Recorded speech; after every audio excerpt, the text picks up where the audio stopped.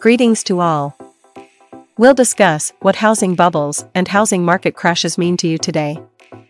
A housing crash is a rapid drop in property values that often happens after an extended period of inflated home prices.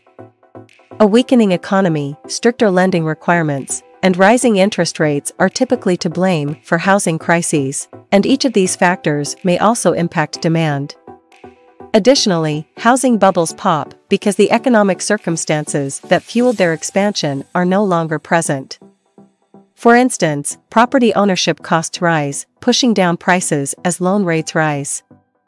Many people all around the country suffered greatly as a result of the previous home market meltdown in 2008. Numerous families were unable to continue paying their mortgages. Workers were being laid off in droves, and homes were going into foreclosure. Could this happen once more? Is this currently an excellent time to purchase a home? Is it better to hold off until a potential market crash? If home prices rise more, this may be your final opportunity to purchase a home. However, a significant drop in housing values could present a fantastic opportunity. How can you prepare for this scenario, and what would a home market crisis look like? In addition to learning how often and how serious a housing crash may be, you will also learn how to purchase a home in this video. That is going to be amazing. See the entire video, because making an informed choice on your biggest purchase could pave the way for a lifetime of financial success. We're glad you're here. On our Money Facts channel, we'll teach you about money, investing, and personal finance. Make sure to hit the like button if this video is helpful, and subscribe to the channel if you're interested in improving your financial future. An abrupt drop in real estate values brought on by various factors is known as a housing market crash.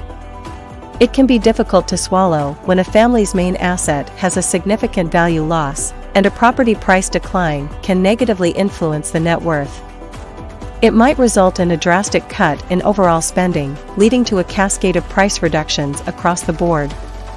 Numerous factors could lead to a sharp decrease in property prices, much like a stock market crash. Because they account for a sizable portion of a monthly mortgage payment, rising interest rates make homes less affordable to purchase. The monthly cost might change significantly with just a 1% or 2% increase. After 2 years of historically low interest rates driving up demand for real estate, those rates have increased, making it more challenging for some borrowers to qualify for and afford loans. Inadequate lending processes, issuing loans to borrowers who are not eligible, surging inflation, making regular expenses practically unaffordable, declining consumer confidence, and higher unemployment are among the factors that could be contributing to the housing market's problems. Like during the Great Recession, many people fear another significant housing crash. It makes sense, given that prices have been rising ever since. Everyone appeared to be underwater in their homes, owing more than the value of their properties. Short sales and foreclosures were widespread due to this negative equity, job losses, and other issues. When these properties hit the market at once, the price fell dramatically. Although dramatic falls like the ones we saw during that time are not unheard of in history, they might occur again. Only once in recent memory have they experienced a significant decline, with declines of roughly 20% during the crash. The housing market, as opposed to another factor, brought about the Great Recession, making it unique. Even though prices change from year to year, as you can see from this graph of the average home price, they usually stay relatively high from their 2007 peak. Prices reached their peak again after nearly 6 years in late 2013. In other words, if you had bought at the market's peak, you would have been in the red for more than 6 years. You can observe that housing prices generally increase yearly, except for this extraordinary time. Prices rarely fall by more than a few percentage points at a time, and the decreases are brief when they do.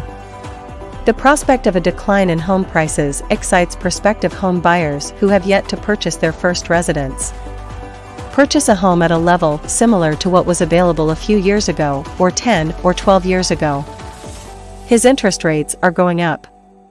As home ownership becomes less accessible, you may anticipate that prices will decline, but a drop in cost will be advantageous.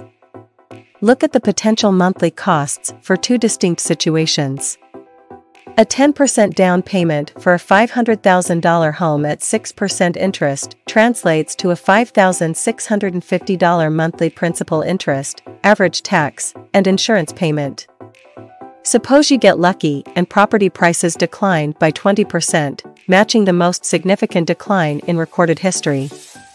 In other words, you would need to compare the top to the bottom to see a 20% discount. So precise timing would be required. For example, a house that was once worth $500,000 may now be purchased for merely $400,000 due to lower prices. Your interest rate may be 8% right now. Currently, your mortgage payment is $3,467 each month. This is a fantastic chance for a wealthy cash buyer, but is it truly a tremendous opportunity for a first-time home buyer? In a nutshell, it depends on how long you want to hold that higher interest. Famous hedge fund manager Peter Lynch once observed, "Investors have lost far more money expecting or planning for corrections than they have in the corrections themselves." The value of your home may decline, but it doesn't provide you a competitive edge over someone who purchased it a year or two earlier. Homeowners who bought a few years ago would still be in the black even if prices fell by 20% or more. At the bottom, the average home price in 2020 was 31% lower than it is now. Since property prices generally constantly increase, as seen from the graph, there was not expected to be a dip like this. While you wait for an uncertain 20% discount on housing prices, realistic prices can quadruple once again. Future prices should be considered a long-term investment as purchasing a home is one. If you decide to purchase something immediately, consider whether you will be satisfied with your decision in 2, 5, or 10 years, not just in the next 6. Indeed, housing costs might decrease. This should be understood by everyone considering purchasing a home. Currently, existing factors include sharp stock market drops. Rising interest rates and high inflation may indicate a decline in property value. Nobody can predict where events will go, so it doesn't make sense to worry about it, but it's also a good idea to be ready. Like timing the stock market, this tactic typically only works if you're a seasoned investor. When searching for a property, stay in attractive growth regions where people are moving in rather than away from them. Take into account the area's proximity to amenities like stores, schools, highways, airports, and tourist hotspots, as well as to places that are developing and are spreading outward. The poorest house in the finest area should be purchased. But it shouldn't be taken literally. But the point is that less-priced properties in desirable neighborhoods typically see more appreciation because there is more room for appreciation. So even those who cannot afford the most prominent house on the block want to live in a desirable area. Please only purchase a house for its brand new fixtures. Consider the location, yard's functionality, build quality, and other variables before purchasing a home. In contrast to fashionable flooring and light fixtures that will go out of date in a few years, these qualities will always be there. Ensure you stay within the lower portion of your budget and have enough money set aside for upkeep, repairs, and maintenance. If you spend every penny of your monthly budget only to discover that the actual cost of ownership is far higher than you anticipated, things will turn out well. Buy a house with revenue possibilities, whether a mother-in-law's apartment or an extra dwelling unit. Think about how it might rent. When you move into a new property, if you ever decide to rent out the entire thing, the rental money you receive from renting out a portion of your current home can be utilized to pay down your mortgage if you need or require it in the future. When choosing a property, consider what future buyers will feel about it and what you enjoy. Most first-time homebuyers stay in their house for up to 2 to 5 years. To discover your forever home, trying to stretch your budget is ridiculous.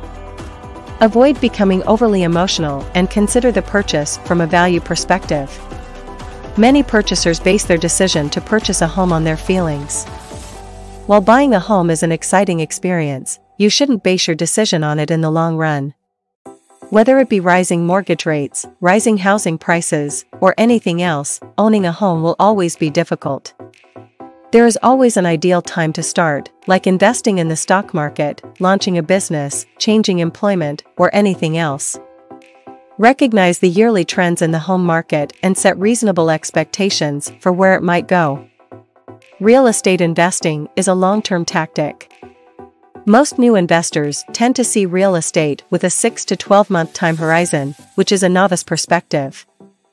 The real estate market operates at a reasonably leisurely speed compared to other sectors where you might invest your money, like the stock market or the cryptocurrency market. The stock market may increase 20% one day and decline 20% the next. Likewise, cryptocurrencies can change value quickly, 5% one minute, 10% the next. It isn't possible to look at the housing market in the upcoming 6 to 12 months because it will be different. You must consider it over a 5 to 10-year period. The presentation is now ended. Please see my forthcoming video, which is below. Have a great day, and thanks for watching.